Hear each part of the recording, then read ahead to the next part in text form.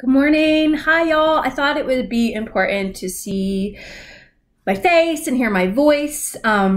Today I wanted to, for our class, do what I would normally do, which is summarize some of the things I read from y'all's response.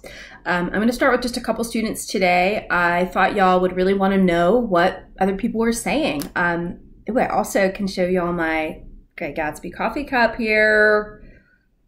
It's backwards, but so we beat on.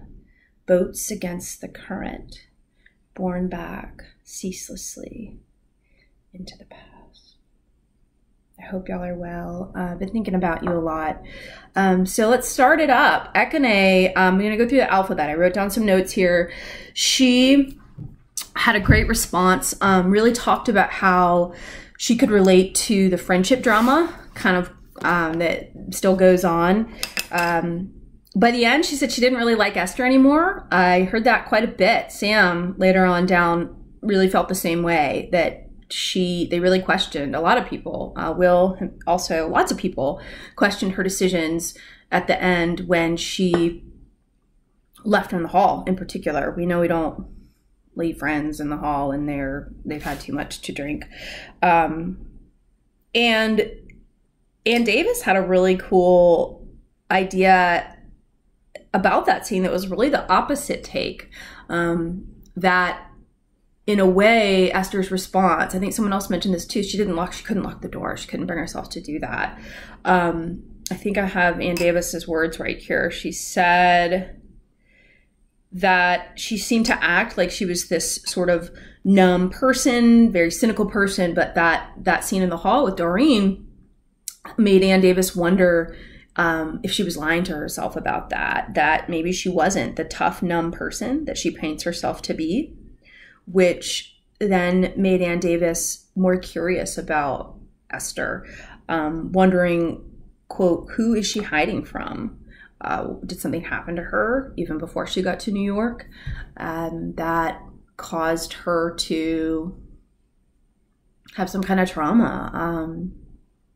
That reminds me that Sam described his definition of losing it is sporadic and chaotic, which he felt Esther's vibe, her tone, her characterization, even her style was very sporadic and chaotic, mentioning lots of strange things. I think Jimmy made me laugh when he was like, yeah, it took me off guard when she was thinking about JC in bed with someone. Like, that was like shocking. And a lot of people were like, why is she telling us this?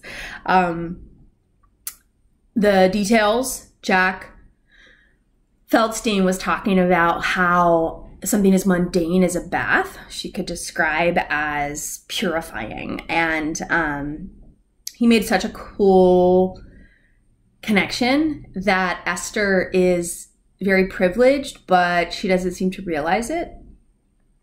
Ekene talked a lot about, Lacey talked about and compared it to Gatsby, that this book really had some commentary about social class. Esther was described by, gosh darn it, who was it now? But someone is being kind of separate and feeling really misplaced. That was it, Ann Davis. Misplacement was a theme, this really downbeat tone, and again, this numbness. Could that be related to social class? We'll keep an eye on that. And of course, her mental instability. Sam, I thought, made a really cool analytical observation that she used a lot of grotesque imagery that was unnerving. Will mentioned that he felt a little weird or annoyed, even just reading it because of that, I think. I get that. And so thinking about that grotesque imagery, where do we see that? Why would we see that? What does this tell us about, does it unnerve us as readers and also thematically? Anyway, those are the things I wanted. I'm looking over my notes to make sure I have not Lacey made a good point at the end of chapter 2. Once again, it reminded us of Gatsby. Chapter 2, when Nick gets drunk, our narrator, and things get hazy. So Esther 2's memory of that third wheeling, I think Jimmy said, we still get that when you third wheel. Just really fantastic, cool responses relating to this strive. Will talked about people going to New York City and really wanting to be successful, and that there is some falsity that goes along with that. Okay, my video has reached 5 minutes, nearly 6. I hope you're well. I'm going to try to make a YouTube channel and post this. We'll see how that goes. But here are the flowers I showed you all the other day. We'll turn and look at those for some hope as I sign out for the discussion.